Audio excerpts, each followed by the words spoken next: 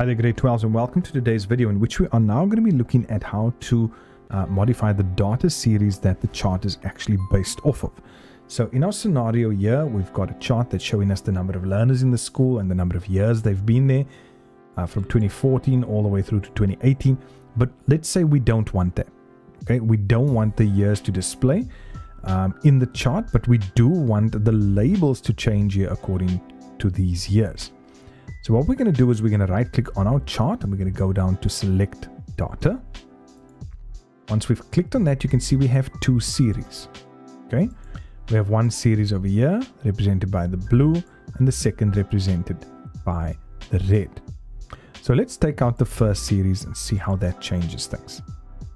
There we go. So now we can see that series 1 was showing us our years, but series 2 is actually showing us the numbers, and we can see how that actually matches up to the numbers over there. So that's fine, right? We're going to go back into select data because now we've now modified what we're actually basing all of this on. We want to click on series 2 because we want to change these numbers over here to actually show the years, right? So in order to modify anything in that, you can see it displayed over here. We need to click on edit on a horizontal category because that's the axis we want to mess with, if I can put it that way.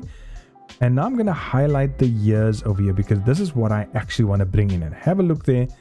That's where you can see that, and I'm going to click OK. So now I've modified the data series that my chart is actually based on to show something a little bit different, or to show it in a different way.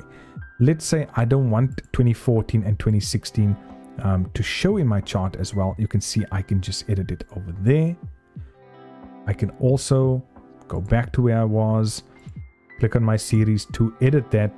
I can change the name, say new series, and I can even base it off another set of numbers, you know, or another set of data if I have that. Okay, so when I click OK, you can see it's now a new series, and it also changes over there. Now, if I want this to change, again, like we say, I can modify this over here, and I could say maybe school data. Click OK, and that's where it will change, right? Alternatively, if you don't want to do that and you just want to take that out, you can take the tick out of legend because that's what it is. It's a legend on the side there, right? Or we can even, you know, change where the legend will display. Okay, but that's how we change and modify the data series that our chart is based off of.